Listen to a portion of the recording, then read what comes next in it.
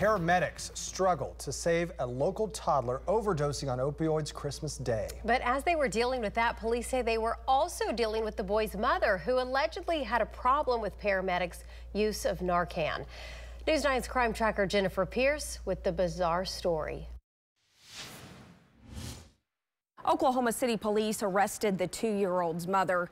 They say she initially refused to let paramedics use Narcan on the child and then allegedly tried to remove him from the ambulance. First responders found the 2-year-old unconscious in a bed at the family's Northwest Oklahoma City apartment just after midnight Christmas Day. This child was in medical distress. According to the report, the boy's mother, Tanisha McKenzie, called 911.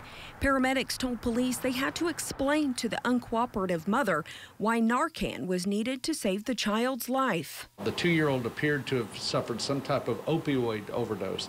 It is unclear at this time how the child received the drugs, whether the child found them or somebody inadvertently gave it to them. Police say the boy's father was also home. The parents accused each other of illegal drug use and did not have consistent stories.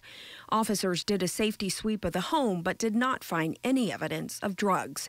Paramedics were able to revive the child with Narcan and put him on an ambulance for the hospital.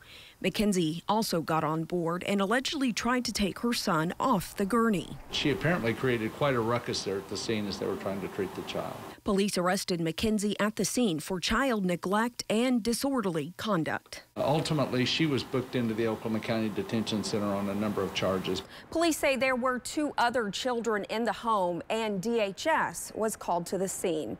In the newsroom, Jennifer Pierce, Oklahoma's own News 9.